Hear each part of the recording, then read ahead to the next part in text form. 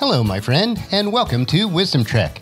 This is Guthrie Chamberlain, and I'm your guide to wisdom and creating a living legacy. Thank you for joining us for our 7-day-a-week, 7 Minutes of Wisdom podcast. This is day 342 of our trek, and this week we begin a detailed series which we originally introduced in January called Your Life Plan Blueprint. We have synthesized this information into a 100-page PDF manual workbook which contains all forms needed to create and maintain your personal life plan.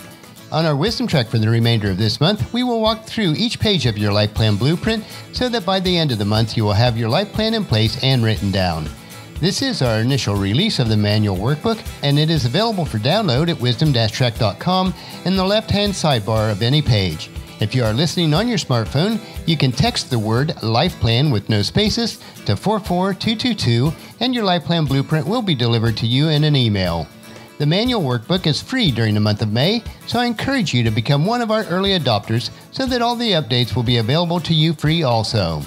Regardless of your age, life planning is a crucial practice that few people ever complete properly.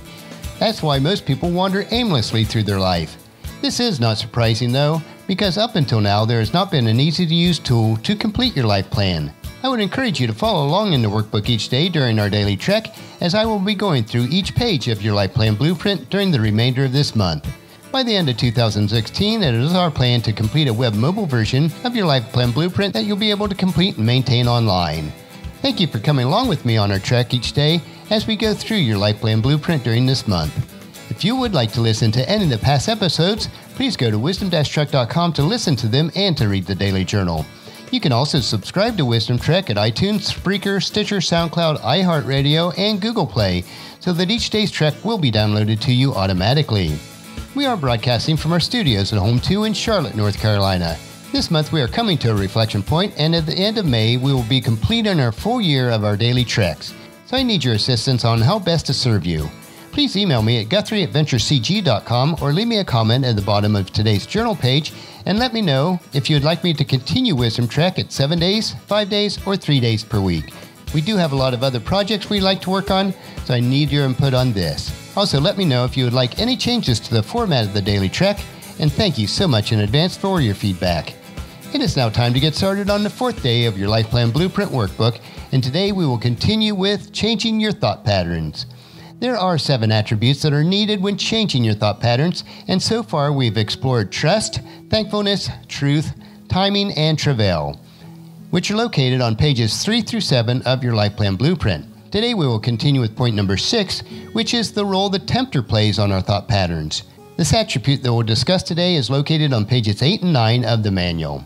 Your Life Plan Blueprint, Changing Your Thought Patterns. Today we want to look at the tempter. If you want your lives to be transformed, you must recognize the attacks of the enemy on your mind. The tempter will attack your minds with thoughts of evil, accusations, rebellion, strife, defeat, unworthiness, lies, and hate.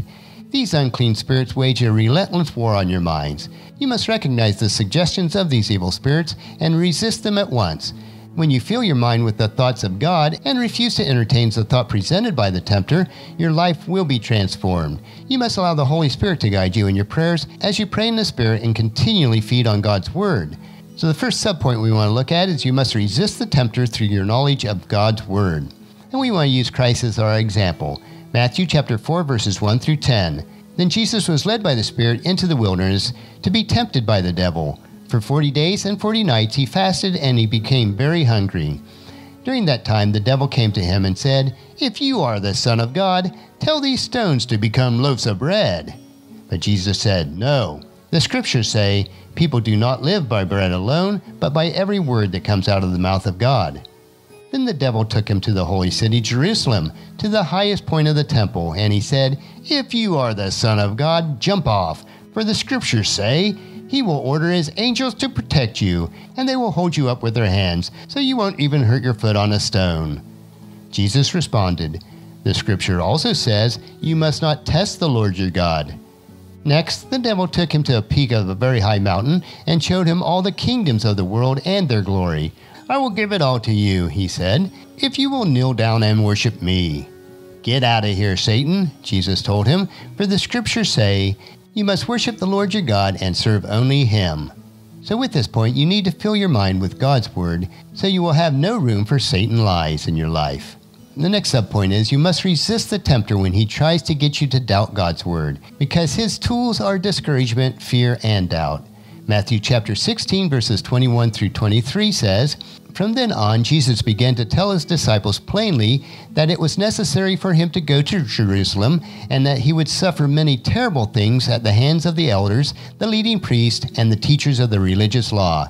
He would be killed, and on the third day he would be raised from the dead." But Peter took him aside and began to reprimand him for saying such things. "Heaven forbid it, Lord," he said. "This will never happen to you." Jesus turned to Peter and said, "Get away from me, Satan. You are a dangerous trap to me. You are seeing things merely from a human point of view, not from God's." The next subpoint is, you must resist the tempter when he tries to weaken your faith. Luke chapter 22, verses 31 through 34.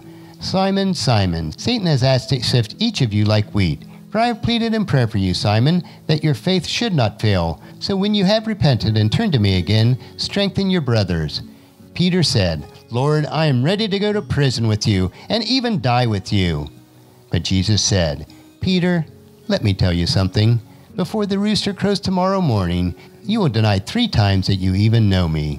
So Satan's target is your mind, Satan's weapons are lies, and Satan's purpose is to make you ignorant of God's will, but your defense is the inspired Word of God. So the last subpoint is, you must resist the tempter by putting on all of God's armor. Ephesians chapter 6, verses 10 through 18. A final word. Be strong in the Lord and in his mighty power. Put on all of God's armor so you'll be able to stand firm against all the strategies of the devil. For we are not fighting against flesh and blood enemies, but against evil rulers and authorities of an unseen world, against mighty powers of the dark world, and against evil spirits in the heavenly places. Therefore, put on every piece of God's armor so that you'll be able to resist the enemy in the time of evil.